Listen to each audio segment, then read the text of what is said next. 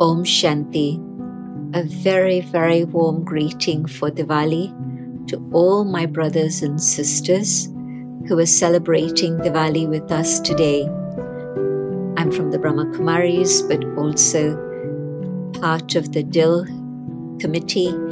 And every year we've been hosting together with, of course, the Mayor of London, with the consent of and the cooperation, huge cooperation from the Mayor. And it's my honor to be with you again today for Diwali. The message for Diwali for me is keep alight the flame that shines in here. Let the soul be ignited with God's love and love for the whole wide world, so that that love is able to offer hope and compassion for the whole of humanity.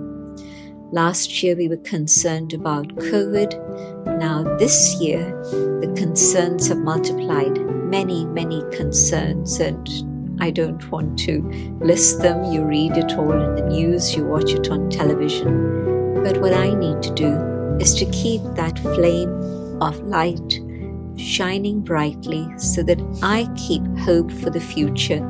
But I also know that truly, as the soul is able to imbibe God's love and light, the light of truth, the light of wisdom, the light of purity, so each one of us can share light with everybody around us.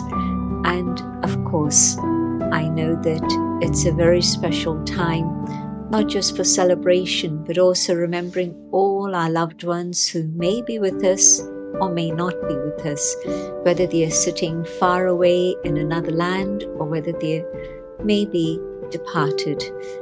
I know that many families are going through many aspects of bereavement also, but I wish you all good health, stay safe, and most of all, experience the love and joy of Diwali.